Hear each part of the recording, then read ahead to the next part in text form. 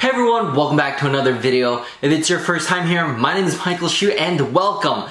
Today we're talking about everything you need to know about crash pads. What is a crash pad? How much does it cost? When you need a crash pad? And where to find a crash pad. If you guys aren't subscribed, I really appreciate it if you guys went down and smash the subscribe button. Don't forget to leave a thumbs up. It's gonna help me out a ton and I would really appreciate it.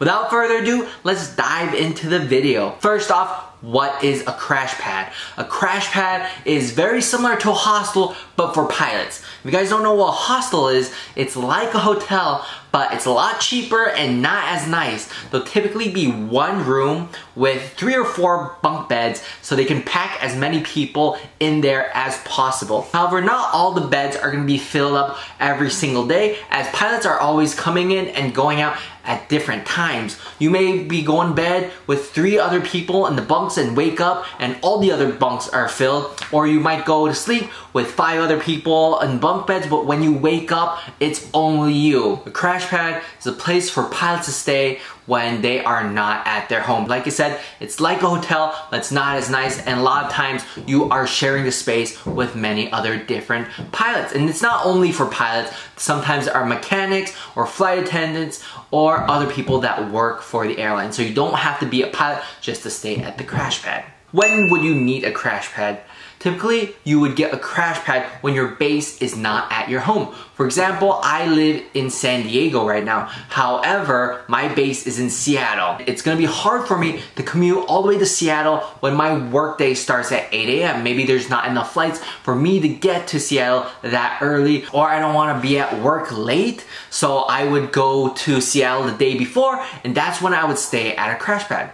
For me, I'm currently on reserve in Seattle, which means I have to be at Seattle during my reserve period. However, when I get called, I have to report to the airport. So when I'm on reserve, I want to be in Seattle, but since I don't live in Seattle, that's when I would get a crash pad. So normally you would get a crash pad when your base is not your home. Other reasons why your base wouldn't be at your home is maybe because you live in a city where your airline just doesn't have a base in that city. In that case, you might get a crash pad in the city you're based in, or you just might commute. I personally like the crash pad instead of commuting. I think commuting is tired and exhausting. Having a crash pad is nice.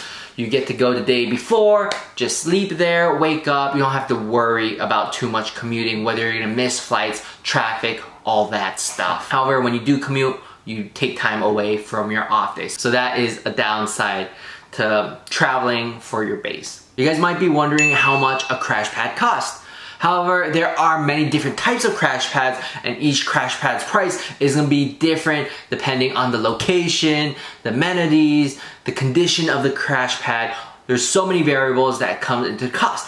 However, I think 5 to 6, even 600 might be a little bit high. I would say anything below $500 would be a good price for a crash pad. You guys might be wondering, where do you go find these crash pads? Maybe you just finished airline training and you got a base that's not your home and you need to look for crash pads. Well, there are several different places that you can look for crash pads. Number one is internet, right? Internet has everything. Where I am staying in my crash pad in Seattle, I found online and recommended to me by a friend. Another way is to join Facebook groups for crash pads. There are a ton of Facebook groups out there that you can find a crash pad in the city.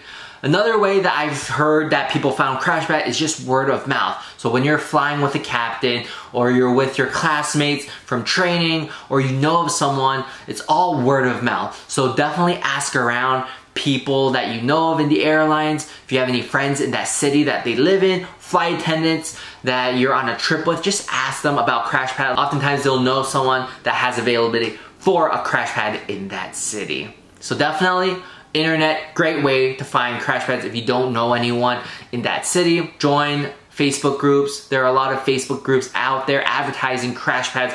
You might find great deals there.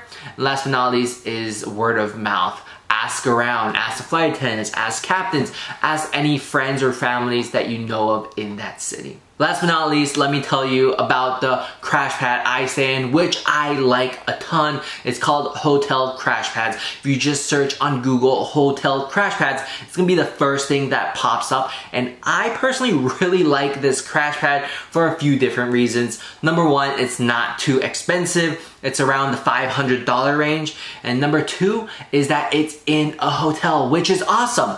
But you don't get the hotel room to yourself. Like I said, they use one room and they turn it into a crash pad. So the bedroom of the crash pad, like I said, there's 4 bunks so that could fit 8 people. But because it's in a hotel, there's cleaning every day. For me, I personally want a crash pad that's clean.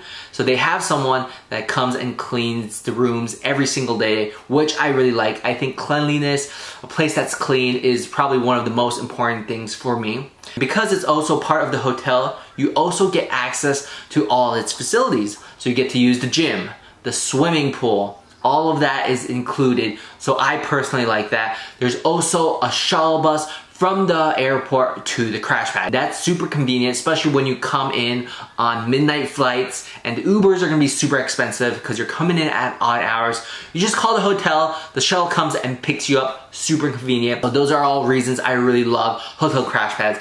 And they also have breakfast, which is nice. Who doesn't like breakfast? They're not gonna be 5-star breakfast, but there's something for you to eat there every morning. I highly recommend Hotel Crash Pads for several different reasons. It's a good price, it's clean, there's breakfast, shuttle, and you get to use all its facilities. So I highly recommend Hotel Crash Pads. The downside to Hotel Crash Pads is they're not in every single city. They're in the major cities, however. So if you're in LA or Seattle, Denver, they all have Hotel Crash Pads there, which is part of the hotel, like I said. So I highly recommend checking out Hotel Crash Pads if you guys are based in one of those cities. If you guys do decide to get a crash pad with Hotel Crash Pads, I would really appreciate it if you just put my name, Michael Shu, in the referral. I would super appreciate it, and it's just a few clicks. It's gonna help me out a ton. So if you do get a crash pad, which I highly recommend getting with Hotel Crash Pad, just please put my name in the referral. That's gonna be it about crash pads in this video. Hope you guys enjoyed it. Hope you guys learned something new. Crash pad is still a new experience for me, as it's my first month on reserve and I'm still learning all the tricks and stuff to crash pads. But I gotta say, I am definitely really happy with Hotel Crash Pads, with the cleanliness, with the food, using the gym, with the shuttle. Highly recommend it. So if you guys do use that, be sure to put my name. But that's gonna be it for this video. If you guys have any other questions you want to ask about airlines or training, be sure to shoot me a message on Instagram at MichaelHSU95.